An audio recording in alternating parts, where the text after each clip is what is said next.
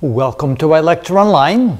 Now let's take a look at the microscopic concept, the microscopic interpretation of entropy.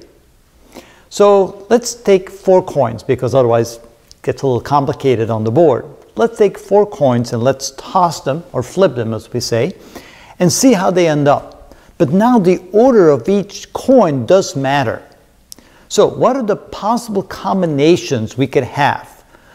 Well, with 4 coins, you say, well, you could have all tails, 1 tail, 3 heads, 2 tails, 2 heads, 3 tails, 1 head, or 4 heads.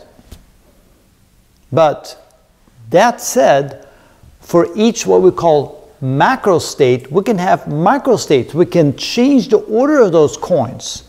And so that gives us more microstates. So notice that if we have 3 heads and 1 tail, they could be in this arrangement, this arrangement, this arrangement, or this arrangement. In other words, in this case, the 4th coin ended up being tails. In this case, the 3rd coin that we flip ended up being tails. In this case, the 2nd coin ended up being tails. In this case, the 1st coin ended up being tails. So for the macrostate of 3 heads and 1 tail, we have 4 combinations that could exist, and those are called microstates.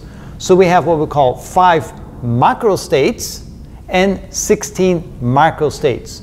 The most likely scenario would be that we have 2 heads and 2 tails, but notice we have different arrangements, and so the total number of microstates being 16, 6 of those could be the situation where we have 2 heads and 2 tails, which represents 37.5% of the probability of all the various microstates. So what we can say is that the macrostate with the highest entropy is the middle one right here, where we have 2 heads and 2 tails, and that probability of occurrence will end up being 37.5%. Notice that the probability of occurrence where you have either 3 heads and 1 tail, which is 25%, or 3 tails and 1 head, which is another 25%, and then finally the probability of having all of them heads or all of them tails, that's just 1 out of 16.